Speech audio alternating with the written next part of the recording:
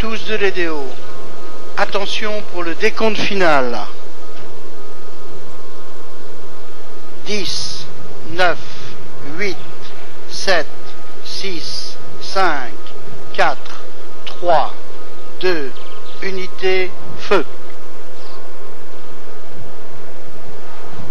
Allumage.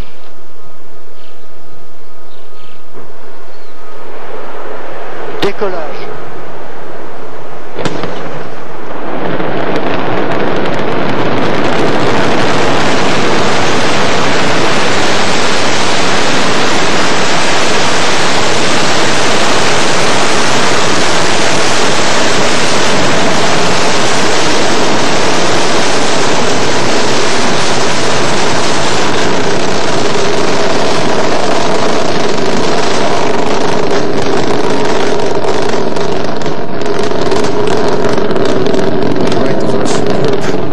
Shots of Ariane rising into the late afternoon sky over the forests of French Guiana.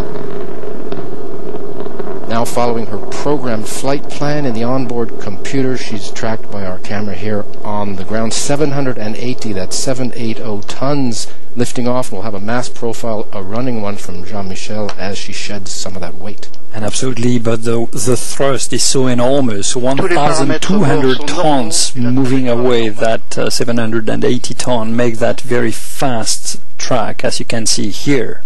We'll take a look at the left-hand side of your screen in just a second, but for now we're in the first of 4 flight phases in the Ariane trajectory. The first 3 are powered. This is the first powered flight phase with the core engine burning and the 2 boosters burning.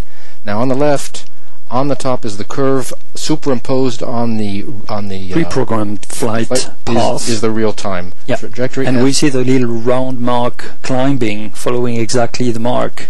So we're on time and we're on target. Give us some explanation of the numbers on the bottom left.